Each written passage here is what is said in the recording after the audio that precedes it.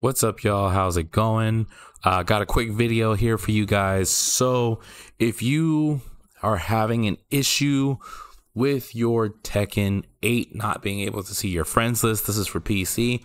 For a lot of people like me, I have not been able to see my friends list at all. And whether your friends are online or offline, whoever has a copy of Tekken 8 should appear. Before, this was empty. It just said cannot access or whatever. So what happened was you have to go into your Steam settings. If you cannot see your friends list, you have to go into your Steam settings and you have to go to privacy. So under your account in your Steam, go to your privacy settings, click on that.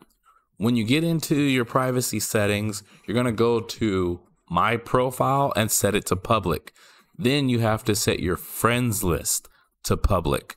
I was talking with the Namco support team for the past 3 days. We've been trying to troubleshoot why my friends list wasn't showing up in the game. Like, they could see me, but I couldn't see them, and they could add me, but I couldn't add them. It's as simple as how to add people. You just go to their name, go to their profile, and send Tekken 8 friend requests. It's that simple. That's all you have to do.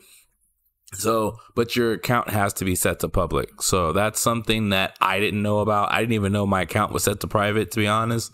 But now I know. So there you go. There's the fix for how to add people on Steam to Tekken 8 and just to play with people. So that way you don't have to go through a lobby and try to like add people from there and your recent players list and all that other stuff. It's just that simple as changing some profile settings if you don't have it. And that's it. I'll see you guys in the next video. Peace.